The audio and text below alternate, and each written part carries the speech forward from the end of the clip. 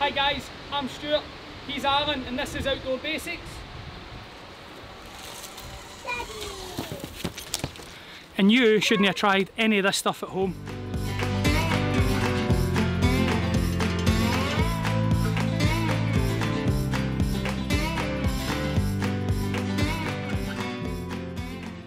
Hi guys, Stuart and Aaron here for Outdoor Basics, and today we are going to talk about this beast, the Silky Bigboy Outback Edition.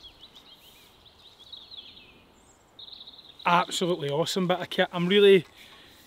This is the first Silky saw that I've purchased. I've used a few that other people have had, they've gave me a shot, and I was always like, my god, you know, I'm going to do it, I'm going to do it. But the price always made me a bit nervous, and because I was always, if I'm honest, like, I was always super happy with this wee thing. My backhoe expert, it's never seen me wrong, and I really like it, and it just slots in my pocket and it's great. But I decided we're doing a lot more stuff around our camp, we're starting to build our camp up, we're maybe going to run a few courses, so I wanted to just try some different bits of kit to make life easier, building the camp up and stuff like that. And Silky just kept coming up and coming up and coming up, and I just thought, you know what, I'm going to go for it when I seen this Silky Outback Edition. So let's just get it out. So obviously get the two different lock positions, which is awesome for different type of kind of hand positions when we're cutting, which is fantastic. What's really cool about this is it's got a nickel tin coating on the blade and the kind of metal work of it, which again adds a wee bit of corrosion resistance, and it's just a fantastic, it looks fantastic. And they say, Silky say, it reduces glare and all that sort of stuff for tactical operations or hunting, which is, if you're out and about, maybe something to consider. And it's got this kind of composite, wood glue composite handle. I don't really know what it was. What I'll do is now Aaron will bang up, it's obviously Japanese steel. Aaron will bang up what the steel is, what the handle's made of, the nickel tin, the length, size, specifications. I'll bang all that up now.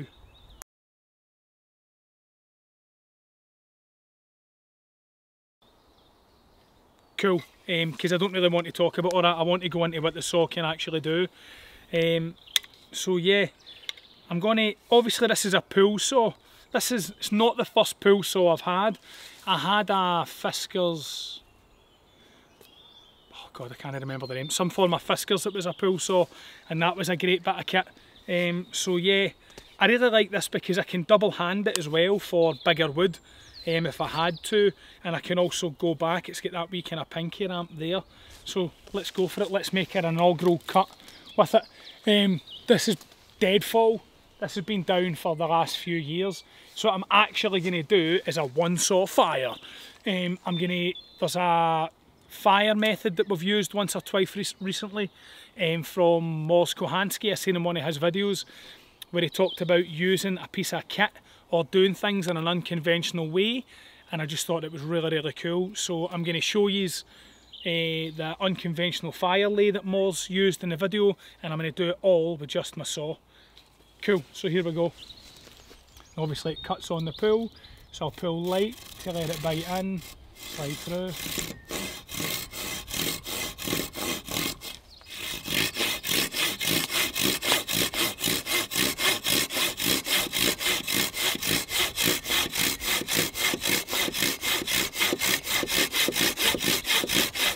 I'm not really having to put any effort into it, to be honest. It's doing all the work itself. Even when I switched to that position, that was much better.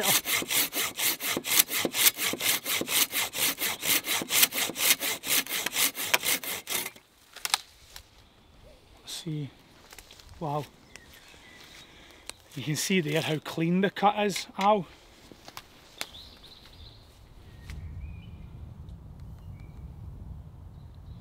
Zero effort in that whatsoever.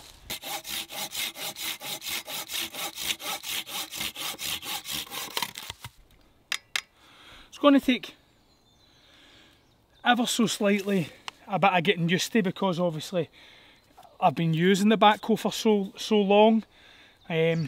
and Q or the Silky ninjas jumping on and telling me, oh, you do it like this and blah blah blah. Yeah, cool, I'll get to it. But yeah, I'm really enjoying it so far. I'm really enjoying it so far. It's really easy to use, man. I debated the size to go for, and I got it from Ray Mears' Woodlow shop, and I asked for them to email me when it was in stock, and they emailed me at like 9:30 I think it was on Thursday morning, and I just went, oh, do you know what, I'm just going to go for it, and I went for it and bought it.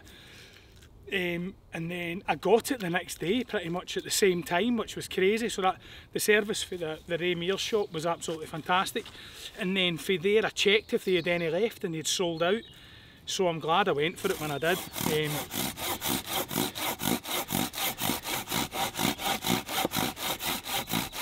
No effort in it at all, man. It's just gliding.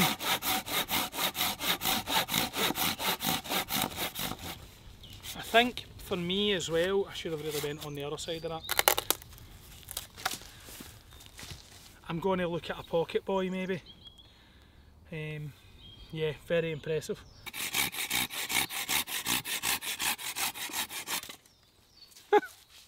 It's mental. That's it's definitely, it's just that it's impressive. Definitely impressive.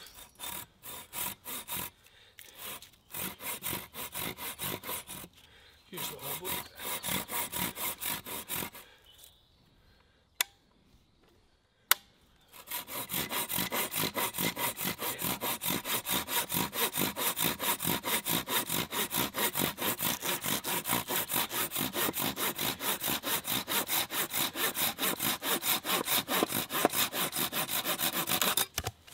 Wow, it's coming through. It really is.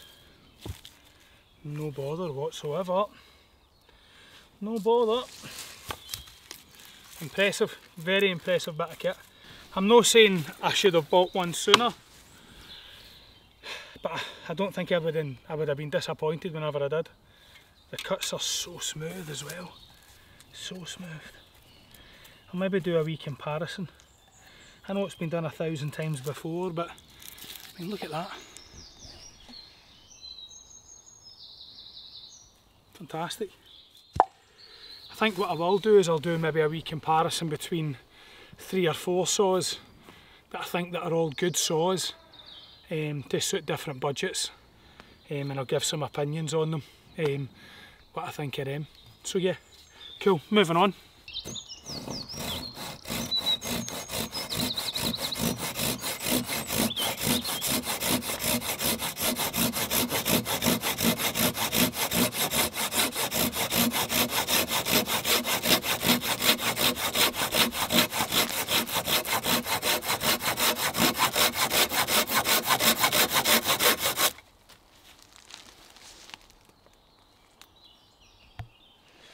Just wanted to make myself a wee coaster. Look at it, so smooth. Cool. So smooth cuts. Look at that. Very cool. Very cool. Hi guys, so yeah, this is what I want to talk about now. In Moz' video, he talked about doing things in an unconventional way. So for example, rather than starting for your smalls in your fire lay and working your way up, get your big stuff on the bottom, make up this kind of bird's nest thing here, and then get that on top and that'll burn down. So basically what this is a big pile of dead grass with loads of like your smalls tied round it with a kind of grass lanyard. When I look at that there, in the video I can't remember how Moz done it, how he lit it. I don't know, man, probably with just magic. But I'm going to try it with some char cloth that I made so that I can use my striker. So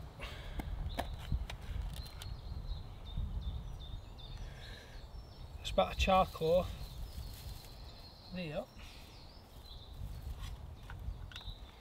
and that was just made out of some some of my daughter's old denims. My daughters go through clothes like nobody's business. They wear it once and then that's it. It's no longer cool, so they don't bother about it anymore. Get this set there.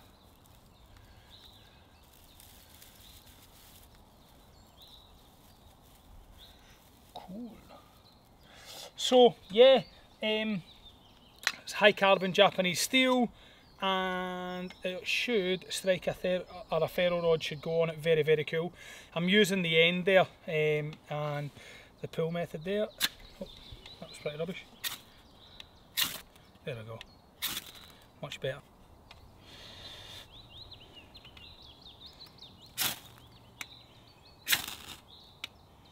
Is that went on that? I think it, yeah, it has, yeah. There we go, that's going straight away.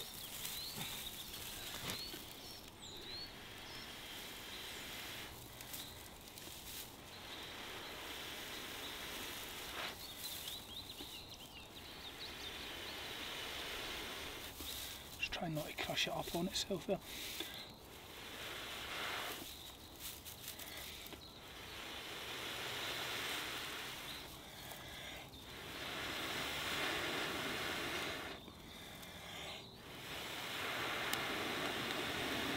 There we go.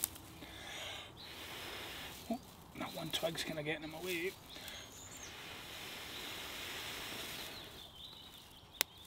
Boom.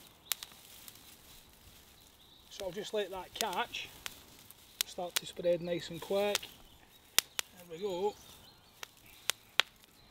Fire likes to climb. See there, it's starting to burn there. Just let that start to take hold. I just sit this on top of that pile and that'll catch itself there and burn down on top of the logs and give me a fantastic kind of coal bed. Just an unconventional way of doing it. I just thought it was a really cool way to tie in showing an option. So yeah, I cut all that wood using my Silky Bigboy Outback 2000, and then gathered all of the smalls and the simples on their own, and then even using my Silky to strike my ferro rod, which yeah, that throws some heat, and no, didn't even affect the tin coating on it. So yeah, that'll burn away, and that's just a good opportunity. That'll just keep smouldering and then catch and burn right down onto those logs, and we'll have a good coal bed. We're making a big scran tonight. We're going to make a big massive pot mess for everybody. I think some people call it an all-in, where everything goes in one pot, so we want a decent fire to do it. That fire will be fully extinguished, i.e. loads of water will go into it, the ground will be overturned to ensure that it's not burned down into any roots or anything like that. Rest assured, taking care of the outdoors and taking care of the land that we use is absolutely essential. So yeah, if you like what we're doing, don't forget to like, share, comment, subscribe and all that good sounding stuff. So yeah, Silky Bigboy, absolutely excellent bit of kit. Really impressed. As I said, Alan, I'll have had all the specs up and stuff like that, and then I'll give you a kind of usage video of it maybe in a year or so, once I've used it for a year. But initial review is it's absolutely awesome. It's just going to take me a bit of time to get used to the pull cuts, different positions for different cutting angles and stuff like that. So yeah, see you on the flip side. As always, I've been Stuart, he's been Aaron. Yous have been awesome. Subscribe, Outdoor Basics, for when the basics matter. Check that out.